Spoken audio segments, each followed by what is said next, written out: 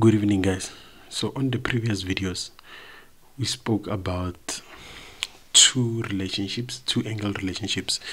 We spoke about the corresponding angles and we spoke about the co-interior angles. So now we have to speak about the alternating angles. So let's move on with our notes.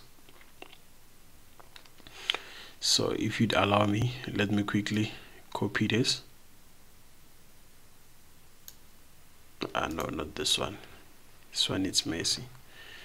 Let's copy this one. And then let's paste it here.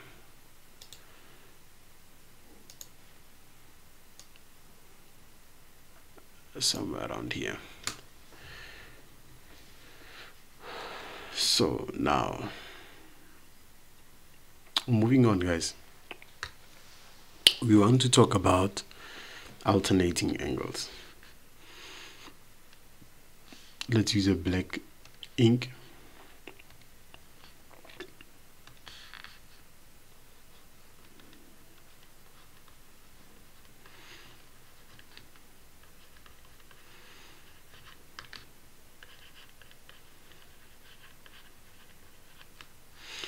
Let's underline, because there are people who actually don't underline.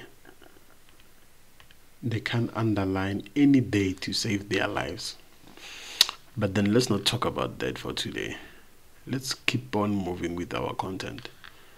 So what we know about alternating angles is that they need parallel lines.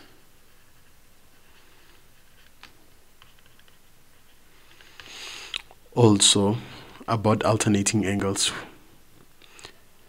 we know that they are equal.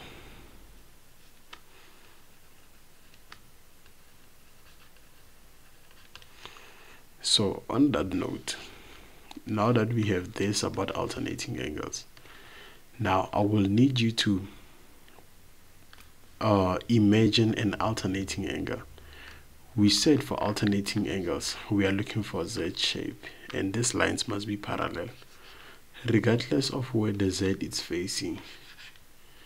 As long as it's a Z, then it's alternating angles. Regardless of where the Z it's facing, it's still alternating angles. We always say a horse, it's a horse. Even if it has stripes, it's still a horse. Alright, so now in this case, that's what we are talking about. Whenever you see a Z formation, it doesn't matter where the Z is facing, it is an alternating angle. So there are only two pairs here of alternating angles. Please pause the video and see if you can find those two pairs.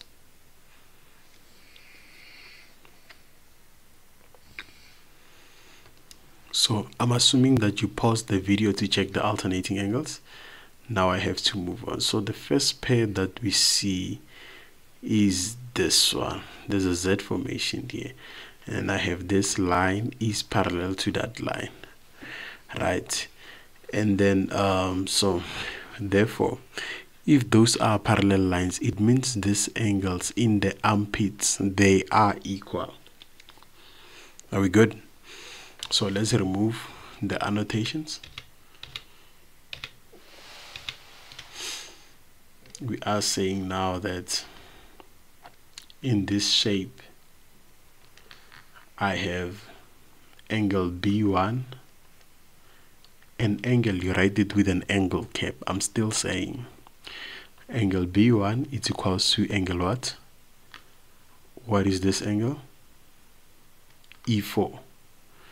So B1 is equals to E4. By what reason? Alternating angles. Which parallel lines are they using? They are using this parallel line AC. Remember, you mentioned the whole line. AC is parallel to what? DF. Don't forget that you mentioned the whole line.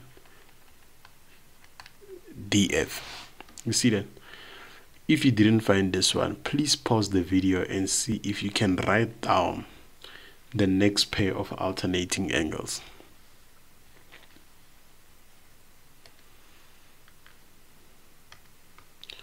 There are people who still don't pause the video.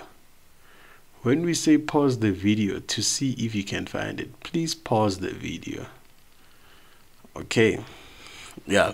So now here's another Z formation, and in that Z formation, you know that this line is parallel to this line, right?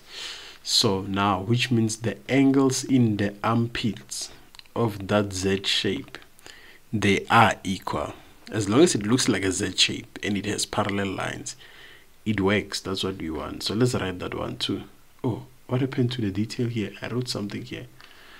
I forgot where. I don't know where it went. There, here we go.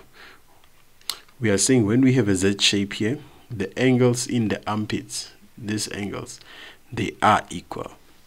So now, what do we call this angle? This is B4, angle B4. Let's choose something lighter. This is too thick. So we are saying angle B4.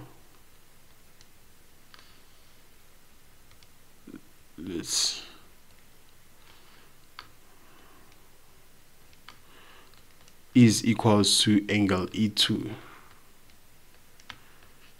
By what reason? By alternating angles. Which parallel lines are they using? They are using AC, which is AC. You call the whole line, even though the line ends here.